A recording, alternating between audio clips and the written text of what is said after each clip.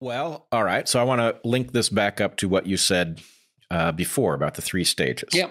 So my experience as a scientist is that my most valuable characteristic is the ability to be completely indifferent to the prevailing wisdom on a given point, right? And I think this is no personal stake in it. Well, I may even have a personal stake. I may come up with an idea that compels me that it's probably right, a hypothesis. Yeah.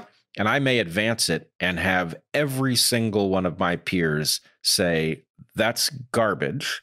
And my sense is not one of, oh, crap, I've said something bad. My sense is, well, wouldn't that be delightful? If I'm as right as I think I am, then the fact that everybody else doesn't get this makes it even better, right? So my point is, that's not normal. I know that's not normal. And it's not normal for evolutionary reasons that are easy to understand. No, it takes a lot of training to accomplish that.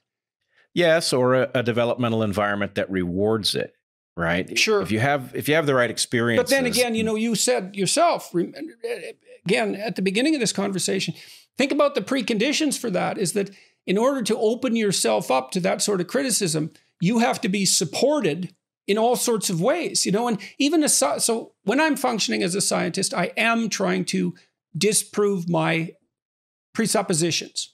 I'll test them. It's like something manifests itself in an experiment. Then I design 3 or 4 experiments to see if I can make that effect go away. And I do that because I don't want to propagate nonsense and I don't want to pursue nonsense in my own career. But in order to tolerate that, think about how we set up the system is you have to be a tenured professor to do science or have the equivalent position in a research lab. But your economic situation is stabilized. Your social status is stabilized. Like you're protected on 50 fronts. And then you can open the door and say, okay, let's have some novelty come my way. And that's assuming that you're at a point where you can tolerate any novelty at all. And more curious, more open, more emotionally stable, more intelligent people are more compelled by novelty and can handle it better, but still our ability to handle it is pretty low, and we will find environments that mostly